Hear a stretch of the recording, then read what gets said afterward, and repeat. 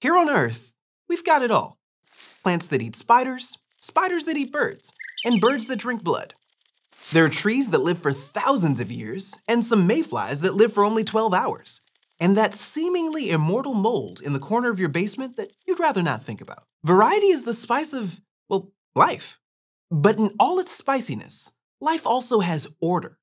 It's organized in layers, each one rich, complex, and connected, like the most delicious multi-layer dip you've ever tasted. We call those layers the levels of biological organization, and we are all swimming in them, from the cells in our bodies to the totality of all living things on our planet. And understanding this organization is important to understanding life as we know it. Hi, I'm Dr. Sammy, your friendly neighborhood entomologist, and this is Crash Course Biology. Now where's my theme music?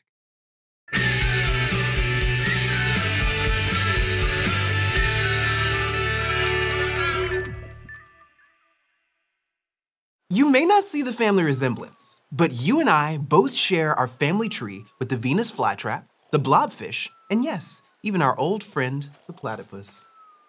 That's because all life on Earth shares a common ancestor. And that makes for some interesting family reunions, with Grandpa Bacterium dozing off in the corner, Auntie Fungi recalling the good old days before mammals showed up, and all the youngins crawling and flying around, getting skinned knees and crying and stuff. Good times, good times.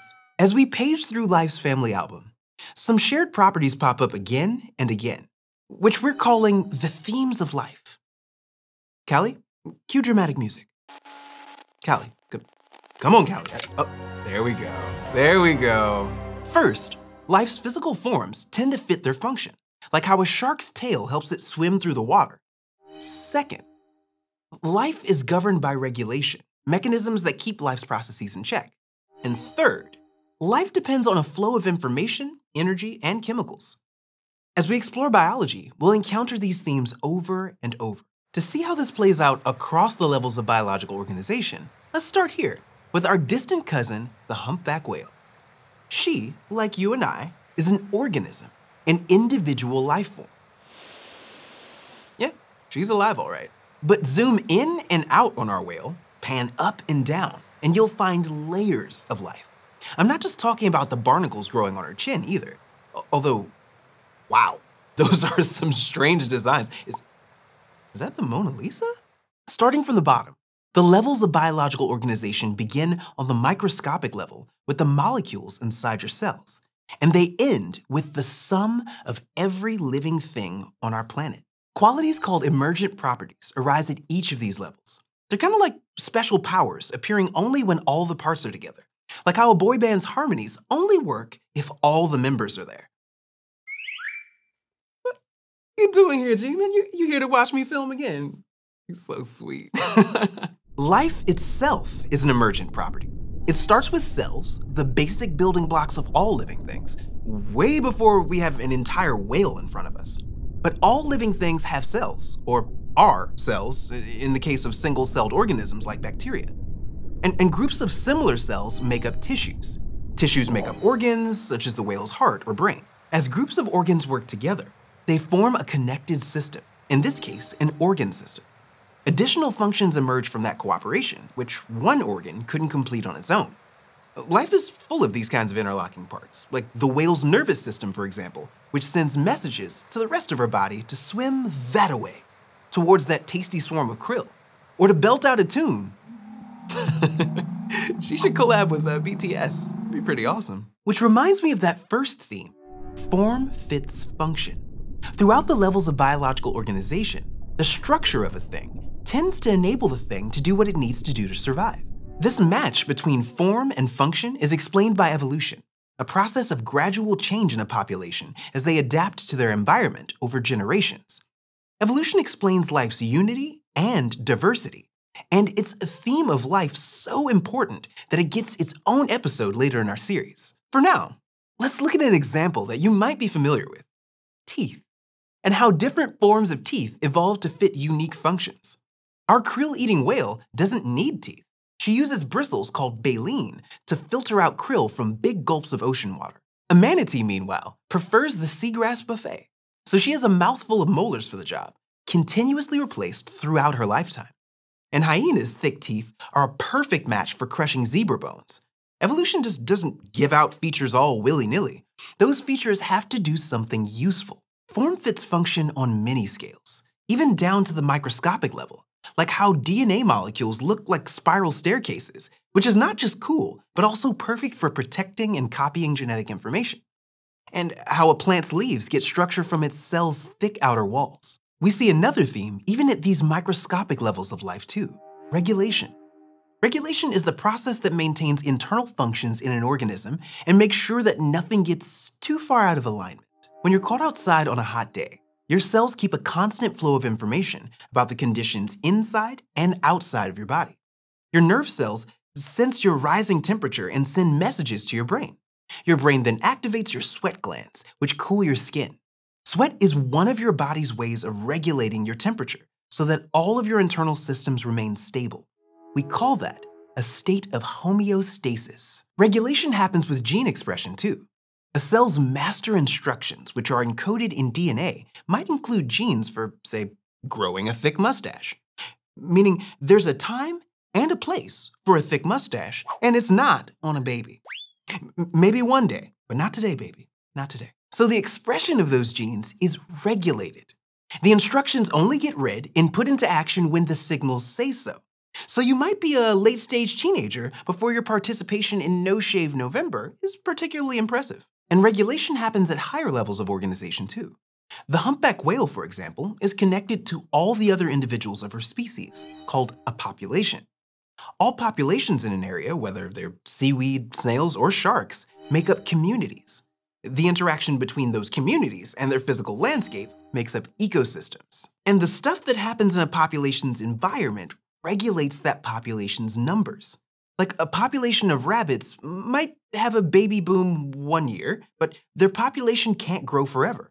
The ecosystem just doesn't have an infinite food supply, and that regulates how many rabbits can live there. The levels of life's organization don't end there.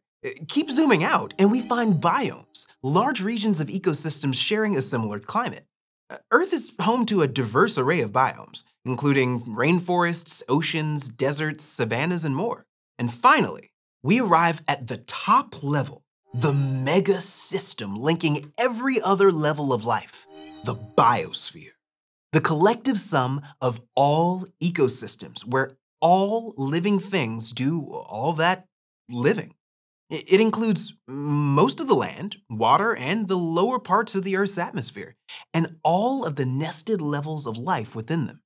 To get a sense for how a biosphere works, let's head to the thought bubble. Imagine the biosphere as a never-ending train.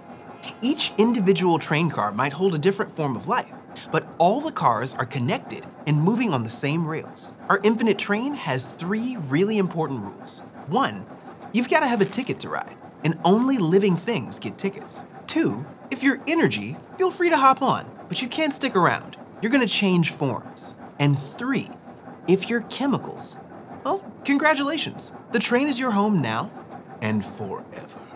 When the train first started rolling a long time ago, it was conducted by a single-celled organism. As life's processes continued and more complex organisms began to appear, new cars were added to the train. Energy flows in and out of our biosphere train. The sun's energy constantly streams in through the windows, getting captured and used by living things like plants, and then animals, and eventually exiting as heat. Once it's used to do some work in one car, it has to pass to the next. But it's a one-way journey. After it's used by one passenger, it can't be reused by them. That's why life is dependent on a constant flow of energy from the sun into the system. The energy keeps the train moving along the tracks, so to speak. But for chemicals, the biosphere train is a closed system. Chemicals like water, carbon, and nitrogen pass through living and non-living things over and over in what are called biogeochemical cycles. They'll drift back and forth from train car to train car forever. Thanks, Thought Bubble. For as long as life has existed, elements such as carbon, nitrogen, and phosphorus have been recycled. So all the atoms that you're made up of and all that you've encountered are hand-me-downs from billions of years ago. There's no chance of getting new stuff without a visit from a meteorite. And that brings us to our final theme of life, flow. Life depends on the flow of information, energy, and chemicals. We see the flow of information through life's processes. Genes, for example, carry instructions for building proteins. Cells use proteins to receive and send information to each other, like walkie-talkies in your body. And when an elk smells a wolf and responds with a posture that reads, "Yikes," her herd mates receive the message like a big game of telephone spoken in body language. And as we saw in the thought bubble, energy flows in one direction through the biosphere while chemicals are recycled again and again. That flow knits all living things and environments together in a massive interconnected web. And if this feels up in the clouds, well, it literally is. But it's also down in the soil beneath your feet. It's a lot to take in, I know, but it's your lucky day. I've got us a couple tickets to the theater of life. So there's this amazing biogeochemist named Dr. Asmeret Asafal-Berhe. She's been studying soil since she was just 18 years old, which was no small feat for someone whose home country of Eritrea was on the verge of a war for independence at the time. But it may explain why she became interested in how landmines affect soil, even after wars end. Many people think that soil is just a layer of dirt in the garden, or something you accidentally track onto the carpet. But Dr. Berhe asks, what are the many important roles that soil plays in supporting life on this planet? Her work illustrates how we endanger ourselves when we don't take care of the soil. Healthy soils act as a carbon sink, a storage container for carbon dioxide. It hangs on to large amounts that would otherwise be released into the atmosphere, where it would worsen global climate change. But Dr. Berhe's research shows that soil degraded from human activity like deforestation, intensive agriculture, and war does a worse and worse job of storing carbon, leaving more heat-trapping CO2 in the air. So she advocates for land management practices that maximize the amount of carbon that the soil can hold on to. By finding ways to stop treating soil like dirt, Dr. Berhe's words, not mine, we look out for ourselves as well as other life on this planet. What a performance. So we see in the soil life's dizzying diversity, yet also its sense of order and unity. You've got the regulation of nutrients that plants need to survive, tiny communities of organisms whose structures help them live in their soil ecosystem, and chemicals and energy flowing through a massive system of roots. So the next time you're gardening, remember that life's layers are all around you, like a delicious worm-filled bean dip. You know, I'm gonna work on my analogies. I promise you I'll get better. It's like, what, episode 4? We got this. And what's happening in the soil is happening throughout all of life's layers. We see that physical forms of living things tend to fit their function. We discover again and again that life's processes are regulated, and we find a flow of information, energy, and chemicals. This won't be the last time that we encounter these themes. Next time, we'll learn how ecology reveals relationships between organisms and their environment, and unravel an elephant mystery along the way. I'll see you then. This series was produced in collaboration with HHMI Biointeractive. If you're an educator, visit biointeractive.org/crash course for classroom resources and professional development related to the topics covered in this course. Thanks for watching this episode of Crash Course Biology, which was made with the help of all of these nice people. And of course, G-Men. If you want to keep Crash Course free for everyone, forever, you can join our community on Patreon.